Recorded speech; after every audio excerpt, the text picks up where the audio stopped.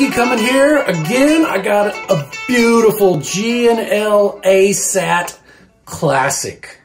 So this is a guitar that I picked up off a musician's friend. They were having the deal of the day, and I just couldn't resist. I love Telecasters, and I've known for a long time that these guys put out great guitars.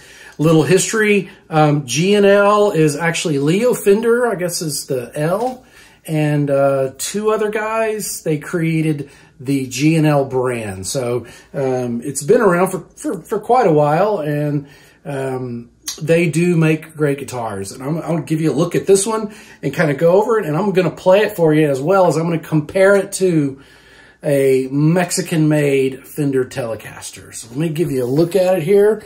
So you've got the slight variation here on the headstock, but you can see it's the G&L ASAT Classic. I've tried to figure out what ASAT stands for, but I don't know. Maybe somebody can comment on it.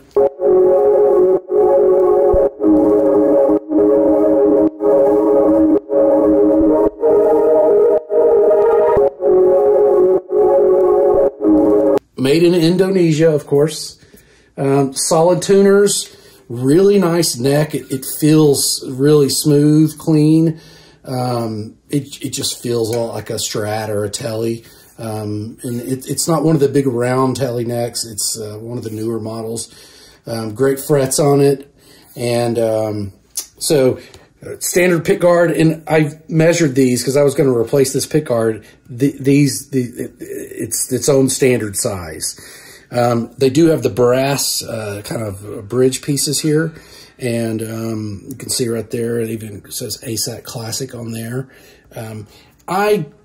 To be honest, I do feel that my Mexican Telecaster sounds better. It just has more of what I want out of just a straight out of the case, straight from the store guitar. But this thing is, I mean, it is kind of heavy. It feels a little heavier. Maybe this is just this type of wood, which you can see. I mean, it's got some weird things in the wood, but whatever. I like guitars to get old and beat up. They seem like they sound better that way. But I want to play it for you so you can hear it. And then, like I said, I want to compare it so you can get an idea what you're dealing with here. So I'm playing through a little low wattage VHT combo, and I've got a Pigtronic Classic Boost with a big thick reverb. I tuned down a whole step, so that means my E is D, helps my singing. And I'm going to start it here on the back pickup.